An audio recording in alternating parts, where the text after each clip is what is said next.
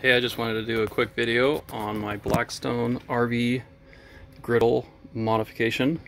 So this had an old 2-burner stove in there, really crappy, no one ever uses them, and it was pretty slow. We never used it. So I saw this online, and so I wanted to do it really bad.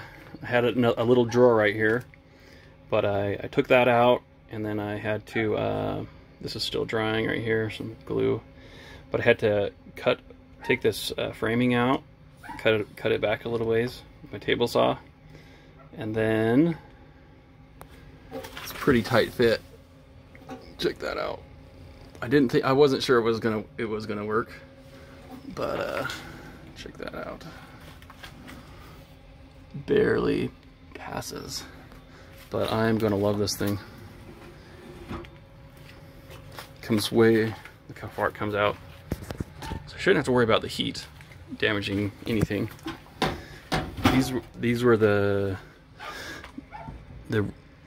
guides that were on the other kitchen. I think these are actually pretty expensive. I think they're like $100 a piece at least. I think they're like $100, maybe more.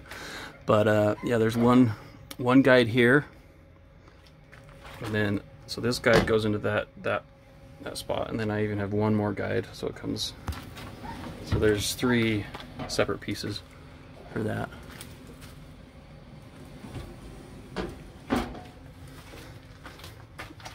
But I'm loving it. So basically the old one sat inside this tray, and this was wider, so I had to cut these, separate them so I could make room for the stove here.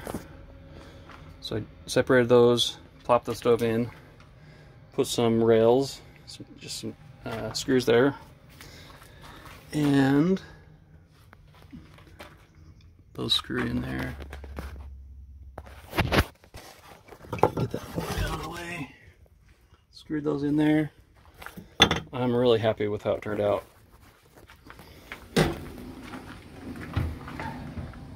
It's the only one online I could see that has this on the top in one piece,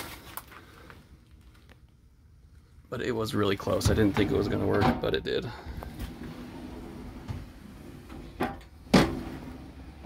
Let's see what else. So I saw another guy online. To prevent wind, you can get these little things at Dollar Tree, like a little scraper, and you hang it on this, and it kind of blocks the wind. So you can get 4 of those for $4 on both sides to block the wind. They're little scrapers. So I might get that. Well, I don't know. I might get those. We'll see. So the next upgrade I want to do, since this is tacked in, I want to actually make some like pegs, or just like make some pegs. Put a peg right there and a peg right there, and maybe one in the front, and have it kind of hook in like these pegs.